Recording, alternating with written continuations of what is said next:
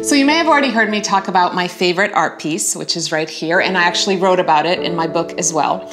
But during the war in Croatia, which is where I'm from, after attacks on my city, this man named Zorislav Laksar would walk around the city and he would pick up shrapnel from grenades and he would take them home and he would start creating these art pieces. He had no formal art training, but he was just so devastated by what was happening in our city that he wanted to create something beautiful out of all this destruction.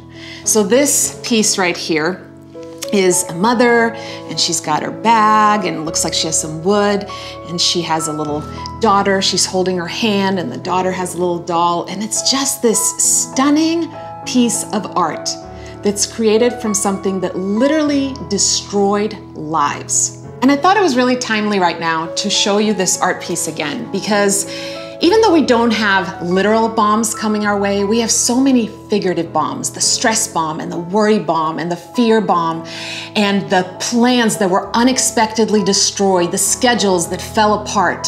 And we have a choice. We're either gonna just sit in that negativity or we're gonna start picking up those pieces that feel destroyed, those disappointments, and start creating something beautiful out of them. So my question for you is, can you find ways to build something beautiful and meaningful out of all of this?